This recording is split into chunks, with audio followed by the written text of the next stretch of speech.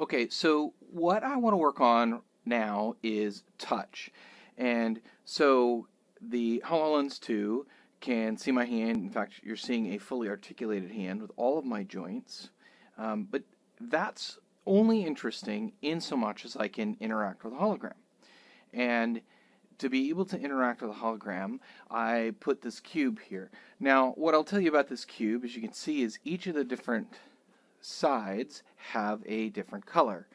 But the cube has been programmed so that if I do something like that, I can activate the rotation of materials, and ultimately these materials are set to glow, and they're set to change every time I touch. I can do this for any of the materials. So there's a bottom to my cube, and actually I want to start to make this cube all one color. So there's purple on now 3 sides of it, and I can set this side. So now there's that. That's interesting.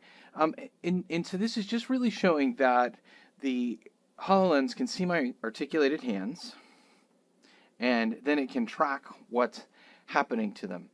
A couple of other things that I put into this demo, which I will put on GitHub as touchy, is one, I can change the size of my object. So I can say smaller,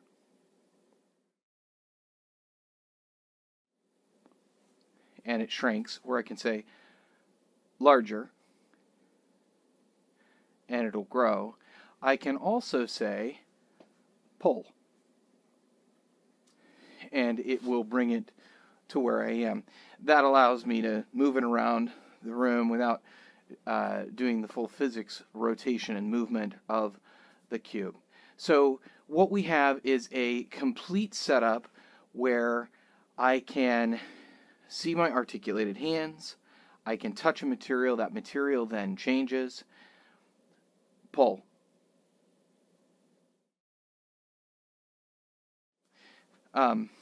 And you'll see that it's actually even tracking these based on different surfaces. So it's not just one object. I can actually take each of the surfaces and touch them with either hand. So that's a quick demo of this little touchable example, and hope that you have enjoyed it.